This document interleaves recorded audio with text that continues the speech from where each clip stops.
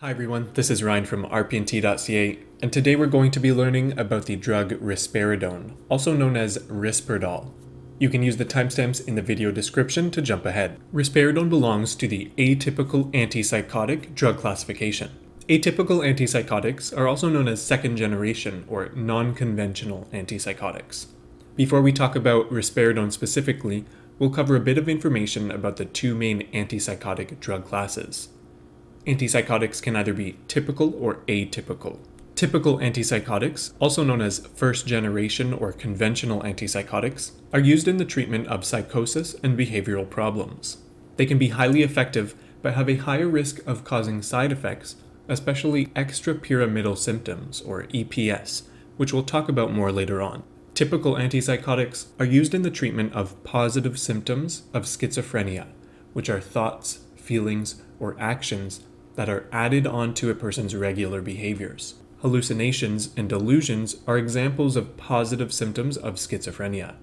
Atypical antipsychotics, like risperidone, are the newer and generally safer option that show fewer extrapyramidal symptoms. Atypical antipsychotics are also used in the treatment of psychosis and behavioral problems.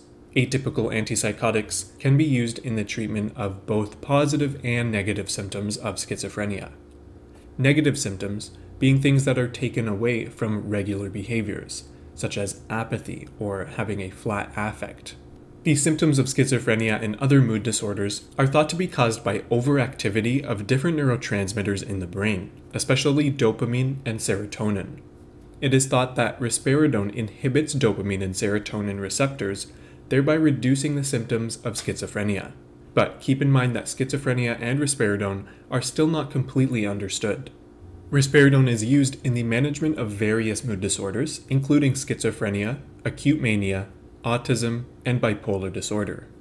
Remember that as an atypical antipsychotic, risperidone can treat both positive and negative symptoms of schizophrenia. Risperidone can also be used in the short-term management of aggressive or psychotic symptoms in severe dementia. Risperidone can cause what we mentioned earlier as extrapyramidal symptoms, or EPS. EPS are drug-induced movement disorders, including tardive dyskinesia, which is a slow onset of involuntary movements like sticking out the tongue or smacking of the lips, Parkinsonisms, which are the symptoms found in Parkinson's disease, like tremors and rigidity, and other dystonias. Antipsychotics like risperidone may cause a life-threatening reaction called neuroleptic malignant syndrome, or NMS.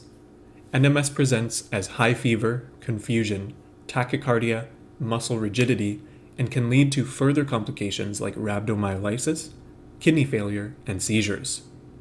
Other side effects of risperidone include suicidal ideations, weight gain, hypotension, which may present as dizziness and headache, increased risk for falls, and more. It is most important to be aware of the black box warning of risperidone, which is that risperidone may be associated with increased mortality in older adults with dementia-related psychosis. Risperidone may increase the risk of cerebrovascular adverse events, such as strokes or TIAs in geriatric clients. Avoid use in clients with Parkinson's disease. The symptoms of Parkinson's are caused by the loss of dopamine. And remember, risperidone inhibits dopamine receptors, therefore risperidone may increase the symptoms of Parkinson's. Risperidone may also cause QT prolongation, which can be seen on an ECG, so precaution should be used if a client already has QT prolongation. Caution should also be exercised in clients with severe CNS depression, uncontrolled seizure disorders or heart failure, suicidal ideations, and more. Always remember to assess and monitor for side effects of risperidone. Watch for the signs and symptoms of EPS, NMS, and suicidal ideations. Ensure proper fall prevention is in place, especially for elderly clients. Avoid abrupt discontinuation of risperidone. Keep in mind that it may take up to 6 weeks for the full effect of risperidone to kick in. And as with all drugs, always be aware of potential interactions with risperidone, some of which include dopaminergic agonists, clozapine, carbamazepine, and other CNS depressants like alcohol and more.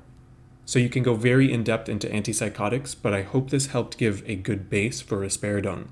If you'd like to try a free antipsychotic drug quiz, I've placed a link in the video description for that. If you have any questions, Please let me know in the comments or visit rpnt.ca for more help.